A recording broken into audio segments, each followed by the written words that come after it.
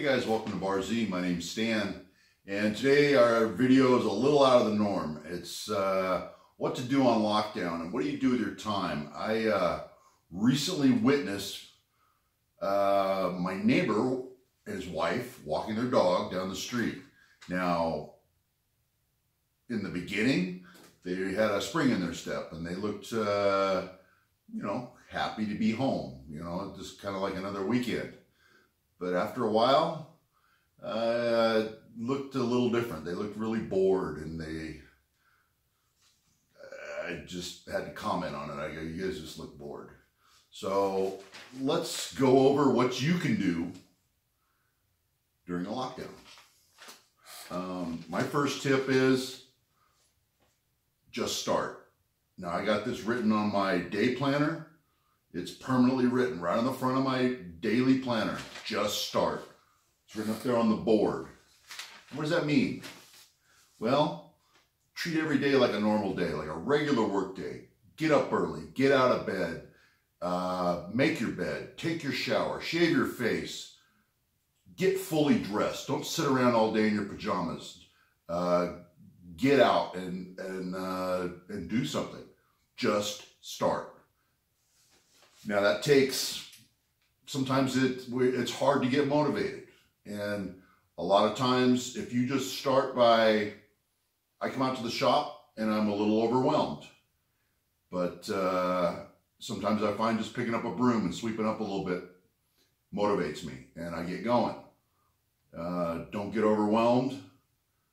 How do you eat an elephant? One bite at a time. Just start. Next up, make some lists of what you are capable of and what you do and what you do well. Make some lists of these things that you can do. And there's two sides to the coin on everything. If you can teach these things, teach them. But you know what teachers need? They need students. So if there's something you want to learn, go to YouTube, go to any social media outlet and learn something.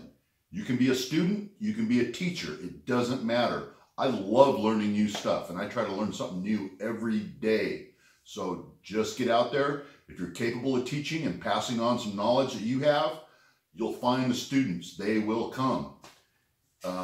If there's something you're interested in, you need to learn to weed out the good and the bad on, say, YouTube.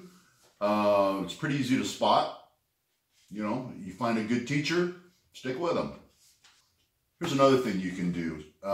Start prepping. People have made fun of me for being a prepper for years. But you know what?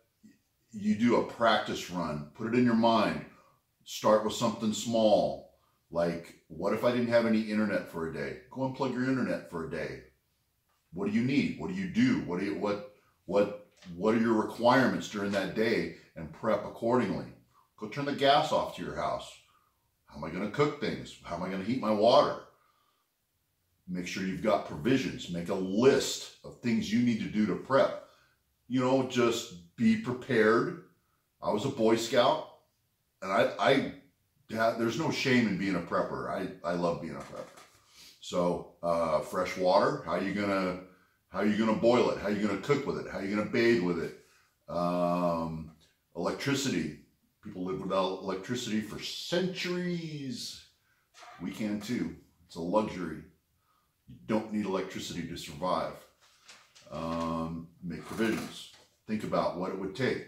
What if your gas was shut off? How would you heat your home? Start a wood pile. Grow a garden. Learn how to garden. Going back to the teaching. Go back and learn how to garden. Learn how to get the nutrients into the soil and the bacteria into the soil so you've got a successful, quick growing garden. What else can you do during a lockdown? Well, develop and make a product. If you can dream it or think about it and put it on paper, chances are you can either build it or do some research and be able to build it. Do some, be a student to one of these guys I was talking about earlier. Learn a new trade, learn a new skill, and make it, whether it be arts and crafts, sewing, make your own clothes, whatever, whatever interests you. There's woodworking, there's metalworking, there's fabrication, there's sewing, there's cooking, there's all kinds of things that you can do with your spare time to better yourself. I'm trying to make you come out of this whole lockdown thing a better person. Now, I am blessed by the fact that I do make a few products right here in the shop that are already established, and I am able to provide for my family right here without even leaving. And, if I can do that, you certainly can too. There's really not that much to it. But you don't have to start out with a complicated project. Start off with something simple. Build some wind chimes. Build decorations. Build patio accessories, furniture. Fabricate something. Learn how to weld. There's tons of stuff you can craft and do yourself. And the results are quite often very rewarding. You know what? Start a YouTube channel, and in the beginning, it takes a while to get them going. But anything that like I said before, if you're a teacher or you have a specific knowledge on anything, share it. The students will come. If there's something they want to learn, make yourself a good hub and a good resource for learning this stuff. It's no big deal to start a YouTube channel. It's pretty easy. You're not going to get paid at first for monetization, but what better time? You got spare time, might as well start a YouTube channel. And your first videos won't be great. Mine still aren't great, but I still do it. I still throw it out there, and there's no shame in failing at a YouTube channel. Give it a try. Here's another thing, and this is kind of big. For your supplies, for things that you need to craft, make, do, whatever it is during your lockdown, pick up the phone, buy locally. Hardware stores, fabric supplies, seeds, things like that for a garden. All your little local businesses around you, they're hurting just as bad as you are. Support them. Call ahead. If they can get what you need in, get it in. If they got it in stock, great. See, I'll be down to pick it up, do the porch pickup thing like they do, so you're not, spreading the virus.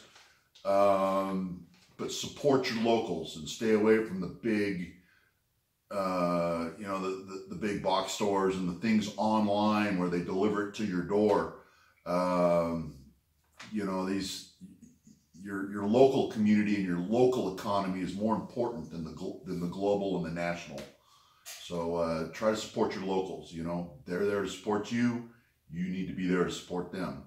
So try to buy local, and for any supplies you need. And it may be a little more inconvenient. You have to wait longer. It doesn't get delivered to your door, but it's worth the hassle. I go to the trouble to make the phone calls.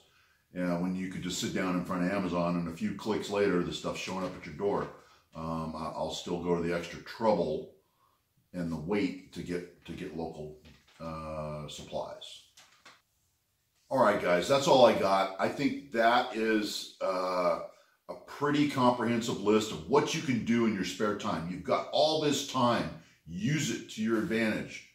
Teach your children self-reliance. No one's responsible for you but you.